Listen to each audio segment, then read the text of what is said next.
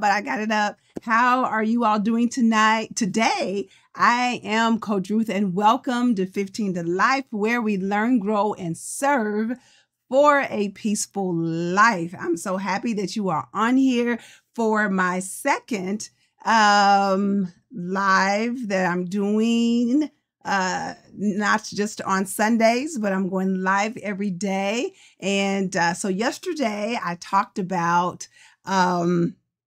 what was 15 to Life, what it is and all that. And so I thought that I was only going to be on there for a little bit, but I was on there much longer than what I thought I was going to be. So let me say in the beginning, if you are on here, welcome. Make sure that you subscribe to the page, hit that subscription button. Also hit the notification button so that whenever I'm on, you will be notified, and hit that thumbs up, hit that like button, because that helps as well. So make sure that you do that.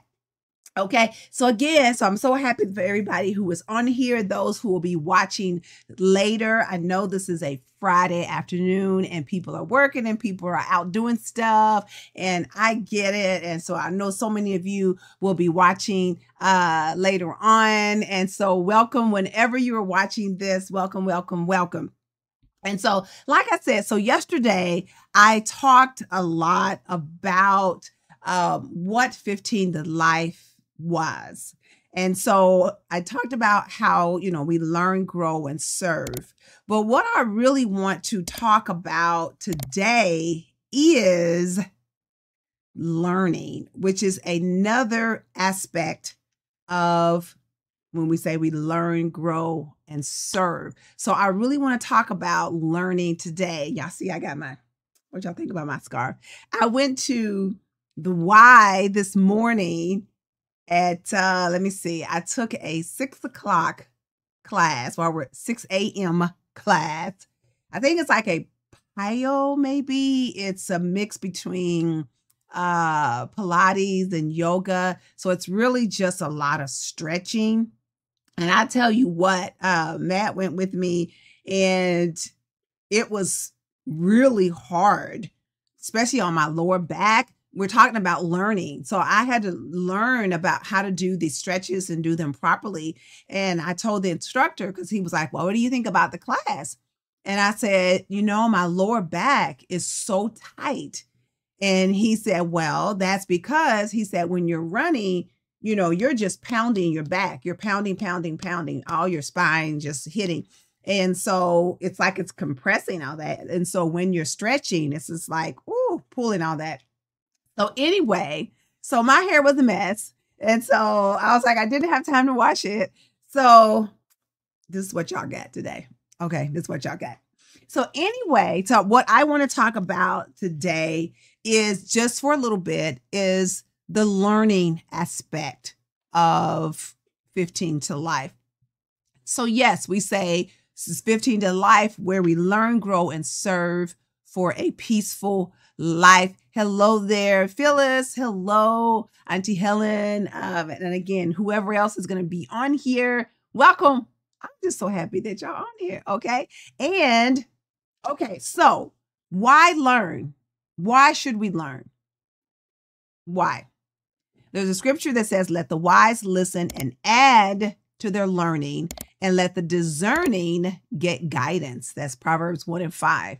Let the wise listen and add to their learning. So if you're wise, you want to add to your learning. You're never going to feel like that, like I said yesterday, that I know it all, that I got it all. Hey, I see that. So if you're wise, you want to learn more. You want to do more. Oh my gosh, I forgot my question. I just got straight in because my thing was off. Y'all know I told you yesterday that I was going to start every episode with a movie trivia. Now, I don't know if you guys who are on here right now would know the answer to this, but I'm going to put it out there anyway, because somebody might put the answer in later on. Okay. So the question is, in the movie, the best man. Lance Sullivan was played by what actor? And then what was his job? What did he do? Okay. In the movie, The Best Man, Lance Sullivan was played by what actor? And then what did he do? That's what I want to know. Okay. So y'all might be like, if you don't know, be like, what the heck? I don't know. Okay. So let me move on. All right. So why learn? Because the scripture says that the wise listen and add to their learning. So you want to add to your learning if you're wise. You don't want to say, I know it all. I got it all. I don't need any help.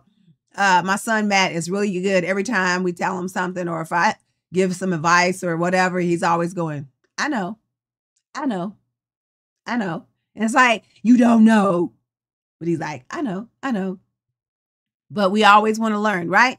And let the discerning get guidance. So we always want to get guidance. My husband, even though he is a very learned man, always reads, always studying, always trying to be better, but he still gets guidance from his bishop and listens to him and takes advice from him and sits at his feet. So he's never like, oh, I know it all. He's very much wanting to always learn and grow and all that kind of stuff. Y'all know I've told y'all how he used to talk me to sleep because he'd be talking so much. And he still does it. He did it in the very beginning and he still talks me to sleep, right? Okay, because he's always learning and wanting to know more. Okay, so that's why we should learn. Why learn?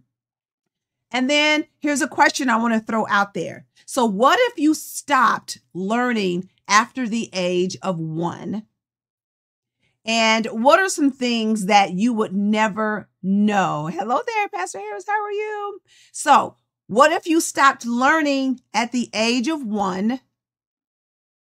And what are some things that you would never know? And you just put those, I'm going to give you, because I know they're like a couple seconds behind, but type something in, a comment in. Remember, I told you yesterday, I want your comments. I need your participation because this is not just me. So if you just stopped growing or learning, if you stopped learning at the age of 1, what are some good? I'm glad you're doing well. If you stopped learning at the age of 1, what are some things that you would never know?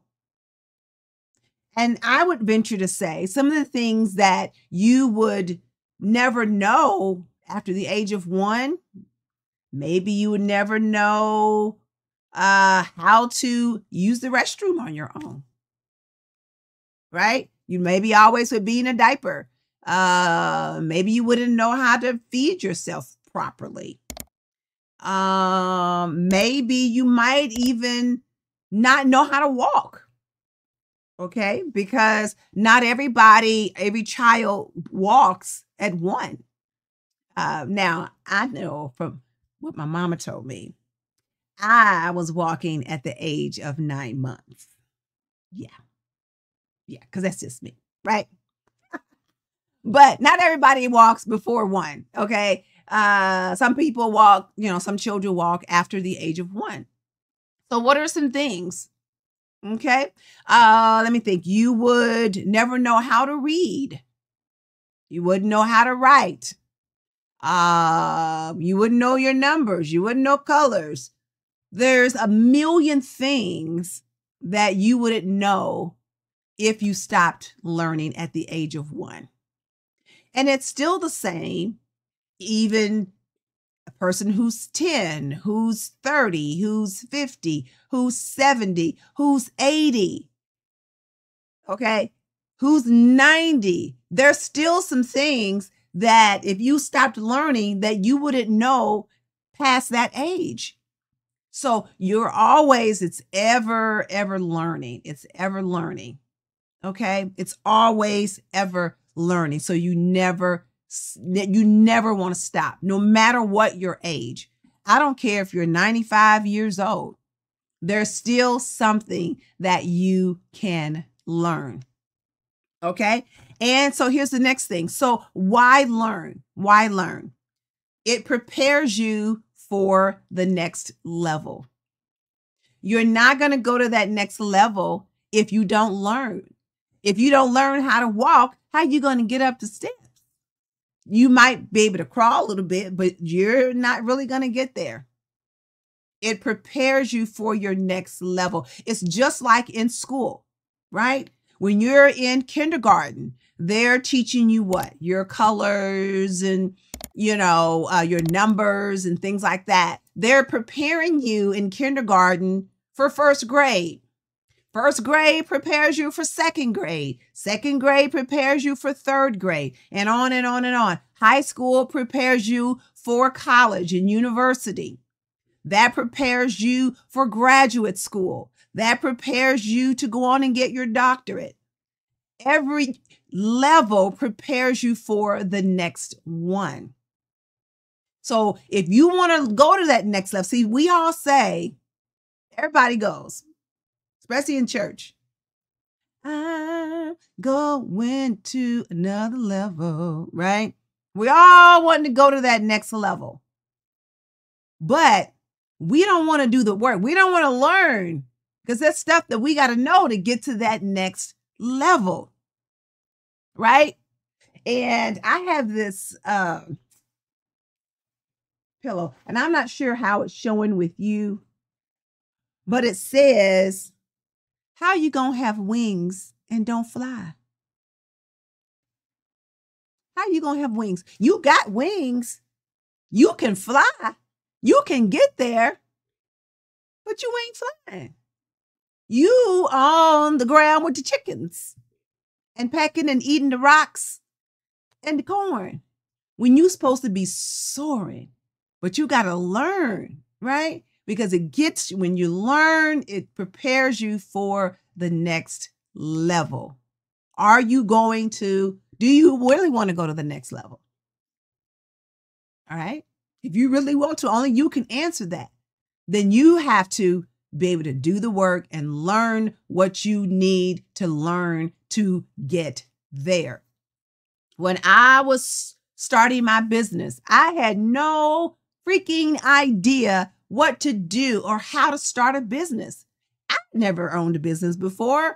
It was, it was just like, okay, let me see what I can do with this. But you know what I did? I went to the people who knew how to get me the information so I could start my business. So I went to the Southern Indiana Small Business Association and talked to the people there. And thankfully, all that information was free. You just meet with them and they tell you everything. But I had a lot to learn. But what if I said, well, I don't know nothing about birthing no babies?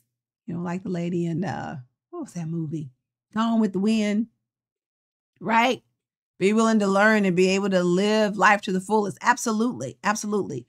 But I had no idea how to start a business, but I had to learn. I didn't say, well, I don't know, so I guess I can't do it. No, I learned, I researched, and I listened when the people said, you need to do this, you need to do that, don't do this, don't do that. I listened. And that's why I have my business, because I learned how, and I'm still learning. There's still a lot that I don't know. Okay. So learning, it prepares you for the next level. I would never have my business if I hadn't learned what to do. Never. Even being on here with you guys. When my husband's first showed me, I always say, I wish y'all could see the screens and stuff and everything that's going on. When he first was showing me that, I was like, oh no, I can't do that. It's too much stuff. And he's showing me all this stuff and buttons and this and that. I was like, oh no. But if I wanted to do this, I had to learn. I had to learn what buttons to hit. That's why when I first came on and the camera wasn't on in the beginning, I would have freaked out. I would have just been like, oh, let me just shut this down. But now I was just like, oh, okay, I think I know what to do. So that's why I went in there and clicked the right buttons and got the camera on, because I knew. Okay. So y'all give me some comments. Talk to me, talk to me, talk to me. Okay, so why learn? It prepares you for the next level. It pushes you past your critics. And what I thought about with this is I thought about the movie The Wiz. Here I go with my movies, right? Because in the movie The Wiz, you had the Scarecrow. And his name, Scarecrow. He's supposed to scare the crows. But guess what they're doing? His critics that he's supposed to be scaring. They're scaring him. So when he thinks, guys, can I get down from this here pole? And they like, oh, no, see, you getting too big for your britches. I think you need to sing, what is it? Do the crow commandments. So he had to say, I'm going to honor all crows, right? So he going through this whole list. He's supposed to be scaring them, but they ruling him. I'm going to honor all these crows. Oh, and then now I think you need to sing the song. Oh, I got to sing that song again. Oh, yeah. So then he's singing, we can't win. You can't win.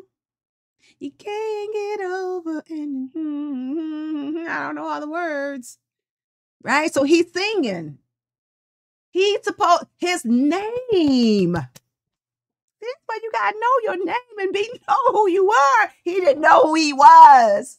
He was the scarecrow, scaring crows, but they were scaring him because he didn't know who he was. They had tricked him so much, he didn't know who he was. So that's the same way with you guys. And some of your critics, you done fell in, and they talking to you and telling you can't do it and why, who do you think you are? And, in this family, we don't do that and we don't do this and you think you better than everybody in the family. And so you just say, okay, I ain't going to do it. I'm just going, I guess, I'm just going to fall in line with everybody else. Don't do it. When you learn and grow, why do you think that the slave owners, why do you think that when those enslaved came over here, the first thing they did was took their language, they took their names, who they were, so they didn't know who they were. And then the ones who were born on this land, they really had no idea because they separated them from their mothers, their fathers, their siblings. They had no idea who they were. But once the slaves began learning who they were, then that's when things begin to change. Okay, I found this quote by Marcus Garvey, who was like a Black historian, really for Black people.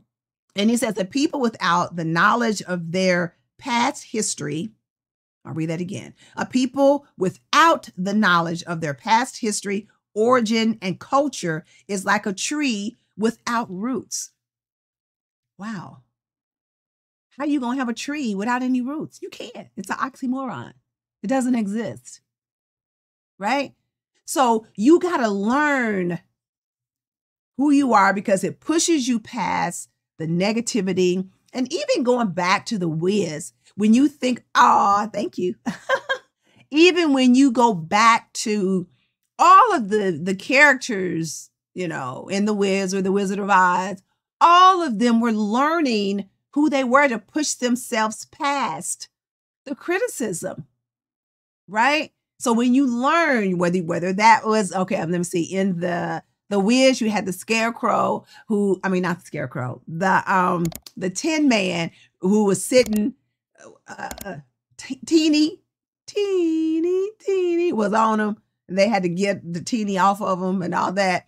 And then you had the lion who was encased in this statue, which is another whole thing that he wasn't realizing who he was because he was afraid, to face who he actually was. He was afraid, and that's okay. Okay. But he was afraid of what people would say. He was afraid of his critics. So he was hiding, right? So when you learn, it pushes you past your critics. And then sometimes you just need that person that's going to help you. Going back to the scarecrow in The Wiz. It took, what's her name? Dorothy. I was going to say Diana Ross. It took Dorothy to come and get him down and help him realize who he was. And sometimes we need help. We need some, and I'm going to get to that in a minute. We need help. We need somebody to help us recognize who we are. Okay? All right, the next one. So learning, it takes you to the next level. It pushes you past your critics, and it changes your perspective. What do you see here? No, there's part of it's not on there. Do you see an old woman? I mean, this is an old thing, so I'm sure everybody has seen this. Do you see an old woman or do you see a young woman? What do you see? It's all in your perspective, right? Going back to a movie again. I think about The Color Purple, not the new one. Even though it was okay, my references will always still be to the original Color Purple. All my references. Okay, so when Celie got all those letters that her sister Nettie had written her, remember when Suge found all the letters and stuff, and yeah, she was like, "Oh, so many of I just don't know what I'm gonna do." And she starts reading those letters, and once she finds out, oh my God, that my sister's still alive. She's with my children. They're over in Africa. They're learning all this stuff. And this is what's going on with them. And blah, blah. What did she do? She was like, So that's when, remember when she saw that clothing thing? Oh, yeah, you see a young woman. Yeah. See if you can see an old lady. And so remember she saw like his thing that he would put his suits on, the mannequin thing. And when she first saw it, she was like, because she thought it was him. And it was like, and she pushed on past it. Yeah. And then also remember when she was reading her letters and he wanted her to give him a shave and then he hit her. And then she was like, I'm finna cut you. I'm finna cut you. Right? Because her whole perspective had changed. She was like, no, you messing with the wrong one now. And she was going to cut him, except Suge came and grabbed her hand. Right? So when you learn things, it changes your perspective and how you see things. Once you begin to learn who you are, it changes your perspective. If you guys have any comments on that, you let me know. Make sure if you are on here that if you have not already, that you subscribe, please subscribe. And then also hit the notification button. It's a little bell so that whenever I am on, you will be notified. And then also give me a thumbs up. I'm going to go out here and see if I can see how many likes I have. I need you guys to go out there and hit that thumbs up and give me some likes, because then that helps with my analytics and all of that. So give me a thumbs up. I need y'all to do that for me. If you have not done that, I need you to do that. Okay. So you said you see a young woman. Anybody else? What do you see? So when you learn, it changes your perspective and how you see things, how you grow.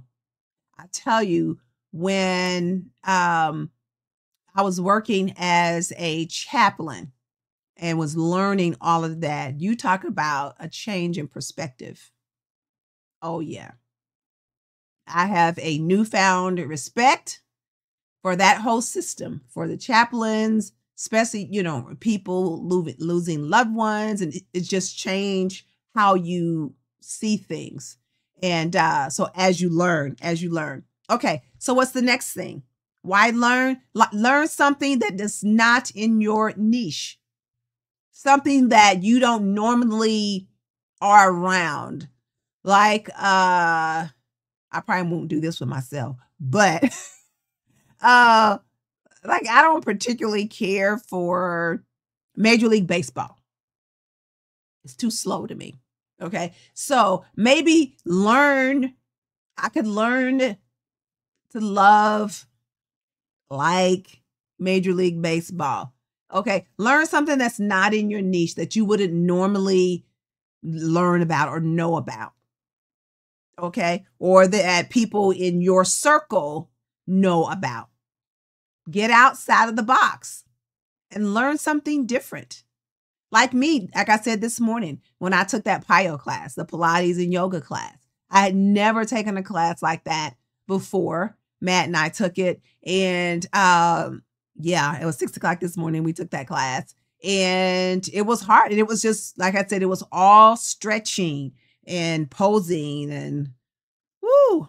And it really pushed me. So I have a different perspective now because I stretched out outside of the box. Normally I would just take a spin class or a body pump class, but this was totally different.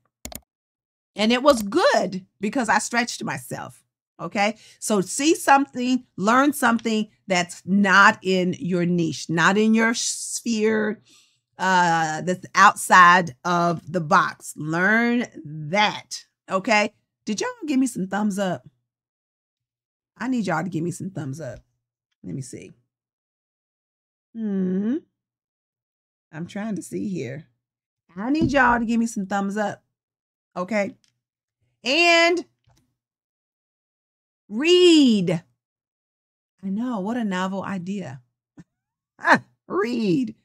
I have on here The Habits of Highly Effective People. That's a book that you could read. But one of the ones that I'm reading right now, and again, I don't know if you can, I'm not necessarily trying to promote this person. I'm not getting any money or whatever. But this book is called How to Meet Yourself, the workbook for self-discovery.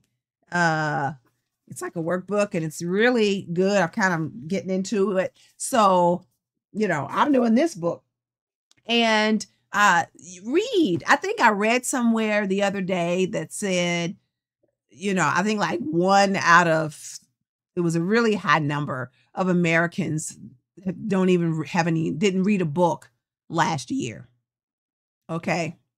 And so we need to read more. That's how you learn. You read. And I think I read somewhere once that if you read like so many books per year, then after 5 on the same subject, and after 5 years, you've read so many books per year. After 5 years, you become an expert in that subject because you've been reading about it for 5 years.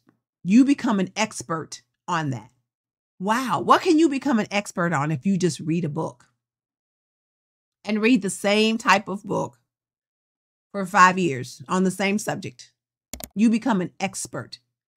The information will just ooze out of you. You're just, like talking to people and all that stuff just oozes out because that's what's in you. Right? So that could be good or bad. Somebody is calling me and it was a telemarketer. I should have turned the ringer off on my phone. Sorry about that. So that's something that I have to learn. Next time, Ruth Ward, turn your ringer off on your phone, right? Maybe I can crochet like, hey, you can learn that. Absolutely. And make me a blanket. I'd love a blanket because I think it's just a bunch of granny squares put together. Just do a bunch of granny squares. Listen to me, just a bunch of granny squares. I think that's what it is. But you can make one for your great-grandchildren, a blanket. They'll always have that. And they'll be like, oh my God, my Gigi made that for me. Right? Oh, she said more. Now you got the answer. Okay. So you see where Phyllis put in Morris Chestnut. Okay. Right. But you got to say the rest of the answer. Oh, because remember I told you guys at the beginning of every episode, I was going to give you a movie trivia question. So the trivia question was, in the movie The Best Man, Lance Sullivan was played by what actor? And then what did he do for a living? So Lance Sullivan was played by Morris Chestnut, but what did he do? Okay. Sandra, I just joined the Y to better myself. So Monday morning I'm on. I want to improve my health. Yeah. Oh, feel better. It's probably feel better and improve my health. Absolutely. I'm giving you claps, and I mean that. I'm giving you thumbs up, 2 thumbs up. Absolutely. I love it. And I know I've said this before, Pastor Harris, but I love your enthusiasm for life. I do. And let me see, I don't know. What are you, 80 maybe? I don't know. Put it, if you feel like putting that in there, your age. I appreciate and I am so in awe of your love for life. And you're wanting to do stuff. And even like last year when you went on the retreat and you were like, I'm going hiking with you guys. And when I said for this retreat going on in April, and you were like, and I said, we might go zip lining. You're like, I want to go zip lining. And I'm like, yes. I want nothing more to get some video of you zip lining. Oh my God. You will put so many women to shame. I love it. I love it. I honestly, and I mean that with my whole heart, that I love your zest for life. And if you're wondering what I'm talking about when I said retreat, let me show you really, really quick. I am having a women's retreat in April. It's April 11th, Thursday, April 11th through Saturday, April 13th. And it is entitled Family, the Good, the Bad, and the Blessed. And it is at Cumberland Falls State Resort Park in Corbin, Kentucky. And if you want more information on that, I'd love to have you there. You can go to I Am Ruth Ward, which is my website, IamRuthWard.com. And if you scroll down, you will see there is a video that I taped there. And if you click on the Learn More and Register Today, you could register for that retreat. And I would, like I said, I would love to see you there. And if you're there with us, then you will get to see Pastor Harris ziplining with us. I love it. I love it, love it, love it. I know, no, she does not. She's going to be 81. You're going to be 81. Oh my God. See, I was right. You're 80. Okay. 81. And what a blessing. What an absolute blessing. What an absolute blessing. I love it. You put all us young people to shame, right? You do. You put us to shame. You put us to shame with all that you do. And like I said, your zest for life. I just love it, love it, love it. Well, listen, ladies, I am done for the day. All right. And I hope that you learned something today. I hope that you learned something. I know I did. I learned that I need to turn the ringer off on my phone so that just in case a telemarketer calls. And I learned to make sure that my camera was on, because in the beginning it wasn't. And then I had to turn it on. So I learned some stuff today. Took that PIO class, right? Stretching. Love you guys. I'm going to say it. Here's my ending. I love you. I believe in you. I believe in your dreams. But most importantly, I believe in your action. So you got to get out there. You got to do it. You got to learn. You got to get you a book. You got to do all the things so that you can learn, so that you can grow and be better. You can't grow. See, it's all levels. You got to learn first. You're never going to grow until you learn, right? So we got to learn. Love you all. Tomorrow, when I come on, it probably won't be at 12. It's going to be earlier, because I'm going to go on live right after I finish my run. So like I said yesterday, I'm going to be looking pretty rough because we got to do 5 miles tomorrow. So I'll probably have all my stuff from running. And I'll probably we got to be at Seneca Park tomorrow at 8 o'clock in the morning. So I will be there to run my 5 miles. It's going to be hills, so it's going to be a little rough. But so y'all say a prayer for me on that. And then I will see you on Sunday as well. So you guys have a great rest of your day. learn something. All right. Learn something. Learn something. I cannot believe you're going to be 81. That is wonderful. Yes. I hope that I am doing that. I hope that I am doing that. I love it. I love it. So I am going to get out of here and do the rest of my day. And I've got some things going on. Like I said, tomorrow, I'll see you right after my run. And then I'll see you Sunday night. And then Monday and on and on and on and on. All right. I love you. I believe in you. I believe in your dreams. But most importantly, I believe in your action. You all have a wonderful, peaceful day. Bye-bye.